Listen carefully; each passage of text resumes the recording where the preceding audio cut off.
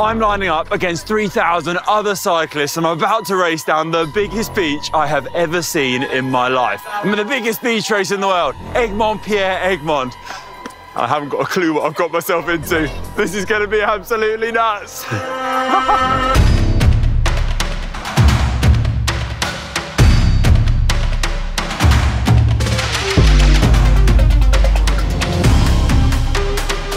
4,000 people riding on the beach. In winter, with a lot of wind and cold temperatures. You didn't come here to build sandcastles! You came here to win!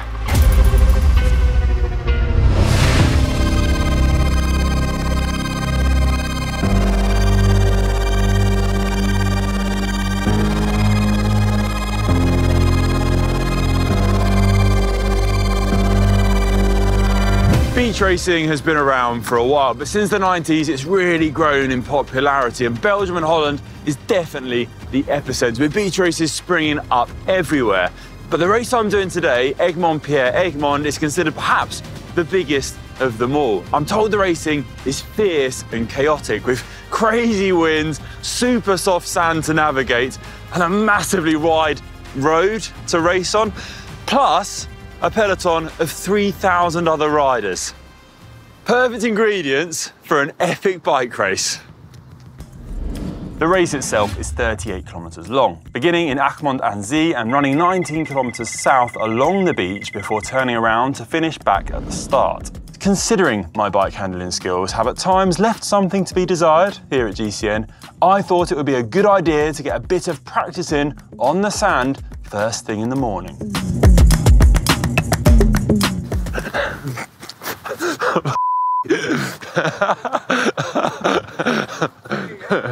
Oh, a little bit tricky. I'll try again.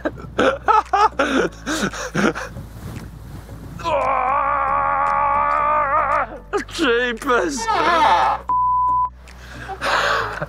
So hard getting through the sand. I'm glad I'm practicing now because I'm absolutely useless at it. It's literally like riding for a swimming pool. I need to go full gas. Otherwise, I've got 1,000 other cyclists coming into my rear end. Doesn't sound that appetizing. Woohoo! I'm on the beach. Quite happy about that. I started to worry there. I'll be stuck on the side of the beach for the whole race. It's so soft though. And there's loads of tyre tracks, so if you go slow or you don't put the power down, you just slide out big time. It's like a dive bomb to that hard sand.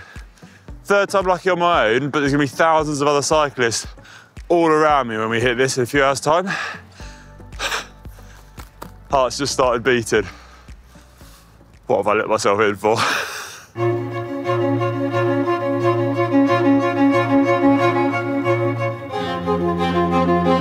Everybody gathers at the boulevard. It's a big straightaway on brick road like this, just like this. It's absolutely freezing, but the start line's hotting up. It is the biggest start pin I think I have ever seen at any race I've ever done. It just keeps on going back and back. So many cyclists. And we're all about to head down onto that beach. I'm just pretty nervous about what this start's going to be like. It feels like it's going to be absolute chaos, mayhem, and I'm sure it is. The nerves are jangling. The nerves are jangling. I'm starting to think I should have been better off in a nice warm sofa on the weekend, but that's just the pre-race nerves. Got to make the most of them. I think there's only one thing to do in this, and that is absolutely just send it.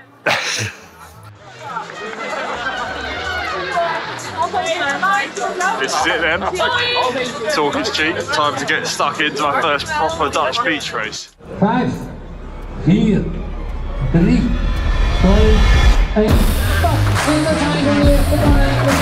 1. Sharp right turn, everybody crashes. It's wet and it's slippery. Go really slow.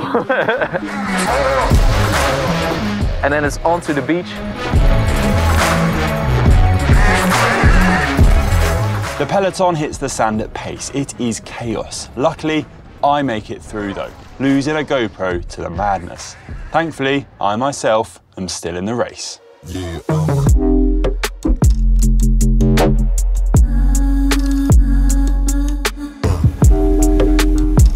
So, started off in the second echelon, just about off the beach, 12k in, absolutely savage.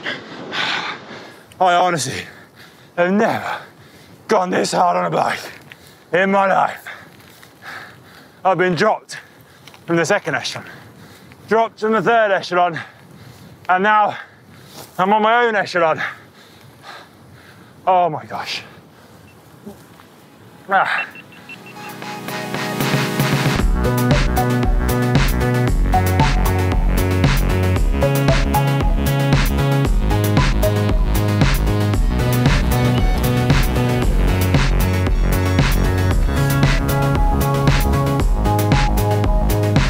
The sand is so soft. Don't underestimate riding on sand. Sand is, especially beach sand. Sand is really hard to ride. Absolute chaos. The echelons are going on the side and it's getting worse and worse and worse, the beach. So if you're not in the front, you get really thick sand. So then it breaks and you need to go to another one. And if it happens too much, you go to the back. Ah, I'm in the soft sand! Ah! Echelons right away, so your position is everything. You have to be in the front, and if you have loads of experience with riding an echelon. This has been absolutely savage. I got dropped from the first echelon, dropped from the second echelon, dropped from the third group, felt pretty good in the fourth group, got dropped from that as well. Now I'm about to be caught by the fifth group, and I'll probably be dropped by them as well. I basically feel like I've been kicked repeatedly in the balls by a massive Dutch giant who takes no mercy. If you put my legs on a barbecue now, you have a good bit of steak with them, because they're absolutely fried. Just add a bit of pepper, some eggs, and maybe a dollop of mayonnaise on the side. Right, time to take on this fifth group for all of 10 seconds.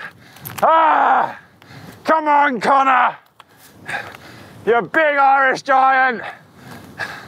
You didn't come here to build sandcastles. You came here to win. Right, all right, slot into this echelon. Please don't drop me, please don't drop me, please don't drop me, please don't drop me. Please don't drop me.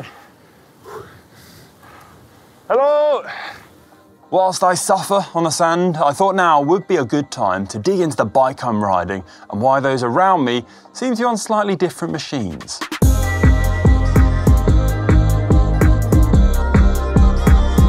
So I've arrived in Holland with what I think is the best setup I can possibly do for this beach race. I've gone for 50mm tyres, lowest pressure going, waxed my chain in a bid to stop the sand clinging to it, and I'm pretty proud of the setup. But I've arrived in Holland, and well, I'm getting a lot of funny looks because everyone else is using a really specific beach bike. It's got a longer wheelbase, much fatter tyres, clearance for 60mm, because apparently this sand is super clingy. But I think I'm still going to be all right. Either way, I love gravel bikes. I think they're the most versatile option going. So once again, I'm hoping to prove that this bike's got what it takes. The proof will be in the pudding. Hopefully, I'll be surfing that sand with ease. Back to the race now, and whilst I'm hanging in there well, the softer sand is starting to have its effect. The front is well gone, but can I finish strong? I've made it halfway mark. Just come off the beach, we're doing a little loop, and then we're going all the way back. Few obstacles on the way though. 18k done, I feel like I've done 180k. Oh, I found a good wheel though. You'll take me home. Yeah. I feel like my legs are absolutely shot already, but I'm well up the next bit. This is absolute bedlam, proper bedlam, but I love it. After turning at the halfway mark, I begin to race home to the finish. Aside from allowing a little time to soak up the atmosphere, my head is still in the game. I came here to compete, even if my legs didn't quite get that memo. I'm still hanging on to the groups racing at the front. Can I manage to finish within the top 100 in the biggest beach race of them all?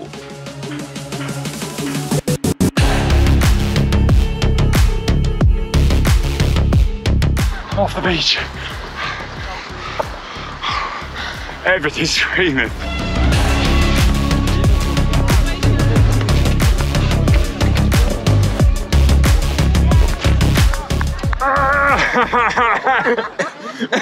Oh, I'm off! I'm running!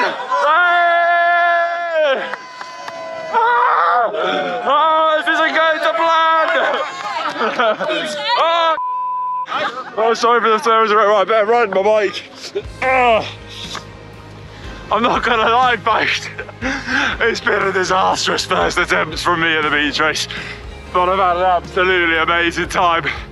I've been slowly dropped, group by group. The wind, the beach, the weather's been merciless, but it's been absolutely amazing.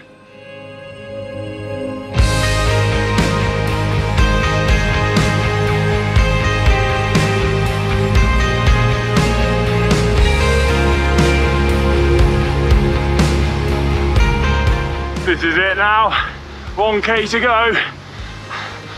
Final sprint up the beach, and then we've got the finish line. I'm gonna try and hang on to this group I found myself in.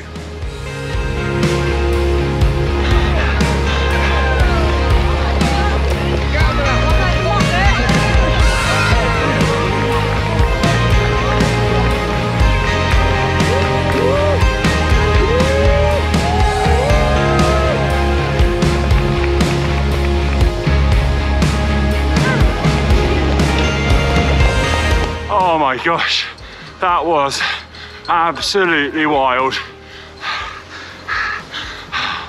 Enjoy the finish line now. 200 meters to go. Woo!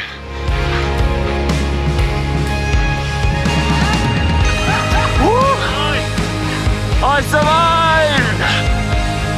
With one last gasp up and over the sand, I eventually crossed the finish line in 129th place. Over 15 minutes behind winner Ramon Sinkeldam, the only rider to complete the race in under an hour. Well, that was absolutely savage. But I'm happy with that. That was just a mad experience, my first Dutch beach race, and I can see why it is the biggest one in the world. Egmond-Pier-Egmond, wow, blew me away. I think I'm gonna have to come back here with better legs, so, and give it another try, because it's a bit addictive. I can see why beach race is addictive. Oh my goodness. But I hope you enjoyed this video. Let me know in the comments if you've ever tried beach racing, or maybe this video has inspired you to give it a go. Please give this video a big thumbs up if you enjoyed it. It always helps support the channel. Thanks for watching. I'm not sure what I'm gonna do now. Maybe sunbathe for a bit on the Dutch coast.